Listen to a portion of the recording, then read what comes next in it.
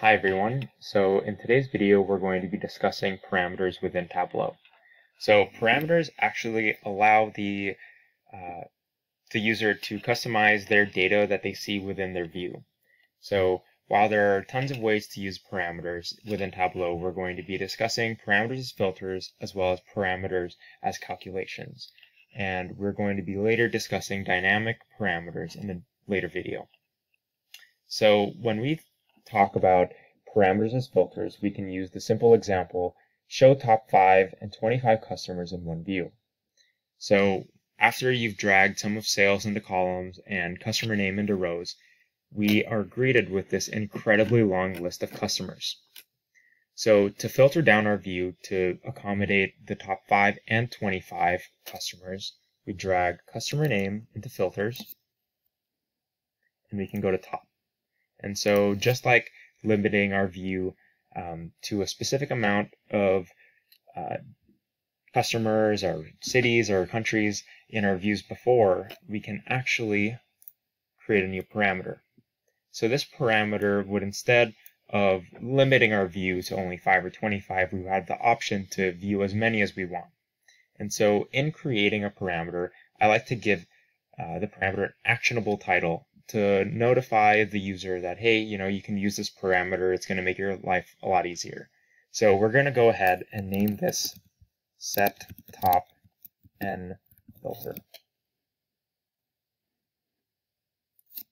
And so after creating it, we can go in and make sure we see our parameter control, and we can locate it on the right-hand side. And so in seeing this top n filter, we see the slider, and we can set the appropriate amount of customers we want to see and interact with in our view. When we tackle parameters as calculations, we can ask the question, how does an increase or decrease in sales affect the performance of our regions? So we are able to drag regions into columns and sum of sales into rows. And so as you see down here, we have central, east, south, and west. When creating our calculated field, to interact with our parameter, we actually want to get started off with creating the parameter. So we can name this parameter adjust the percent, in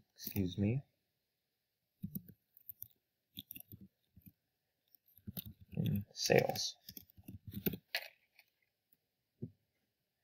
And so since we are talking about percentages, we actually want to make sure we click float. So float allows us to use decimals or fractions within our data type. Integers would be more of whole numbers. Strings, of course, are typically letters. Boolean, true or false, and date and time are date and time.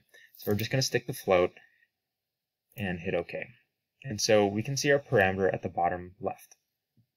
Next, we're going to make our calculation. So in creating our calculated field, we're of course, doing our best to communicate with our system running Tableau. So the calculation is actually going to be fairly simple for this example. So all we have to do is multiply sales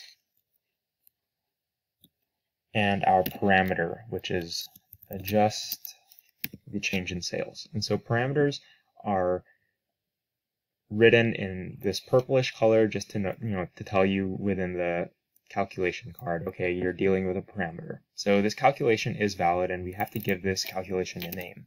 So typically when I create calculations that are going to interact with a parameter, and that's their specific function, I like to make sure I list p dot and then name them. So I'm going to have adjusted sales.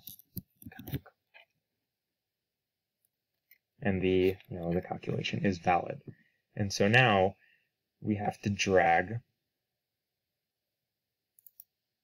our adjusted sales calculation. We're actually going to make this a dual axis chart.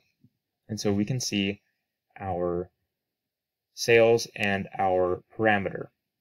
But this is actually the parameter calculation, not the parameter itself. So in order to have the parameter show, we just right-click our parameter and show parameter control. And so now we can adjust the number and the percent change. And so 0.5 is going to be 50%. If we wrote down 2, that would be 200%. But we can go in and edit this to show that it will be a percentage. And so now we can see 200%, and then 50%, oops, excuse me, that's 500%, 5%, and 100% would just be as 1. So thank you everyone for stopping by for this quick tutorial. In the next video, we're going to be discussing dynamic parameters. So thanks everyone. If you have any questions, of course, comment below, or check out to see if your question that you have is within the forum. All right, catch you in the next video.